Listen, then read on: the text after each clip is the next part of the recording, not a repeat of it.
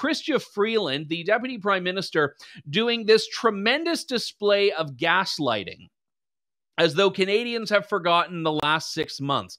She tweeted this, and I'm going to try to get through this with a straight face. I can't make any guarantees, but I'm going to try to do it without laughing.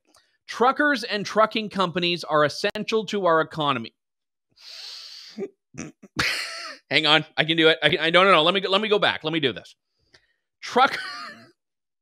Truckers and trucking companies are essential to our economy. That's why our government... No, I can't do it. That's why our government has been working so hard to keep our trucking industry strong. Okay, I made it through. I can't read it again, so you'll just have to read it on the screen there if you want, or if you're listening on audio, just rewind it. That's why they're working to keep the trucking industry strong. So there are a couple of issues I have with this.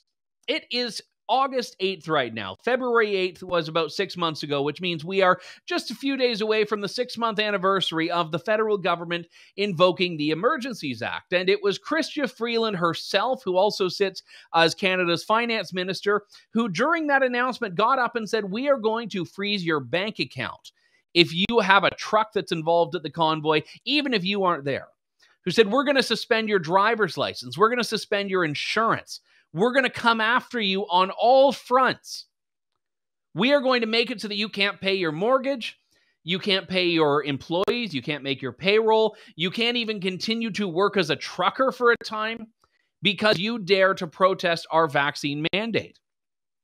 So it makes me wonder, when she says that they're trying to keep the trucking industry strong, are they talking about the vaccine mandate for cross-border truckers, which was not necessary, was not rooted in science, was coming to an industry that had been dominated by these people that we held up, rightfully so, as our essential worker heroes throughout the pandemic? Or is she keeping the trucking industry strong by continuing to keep that punitive vaccine mandate in place, even as all of the vaccine mandates for air travel, which strikes me as something that happens in a lot more close contact than trucking across the border does, have gone away, and all of the provincial mandates for things have gone away.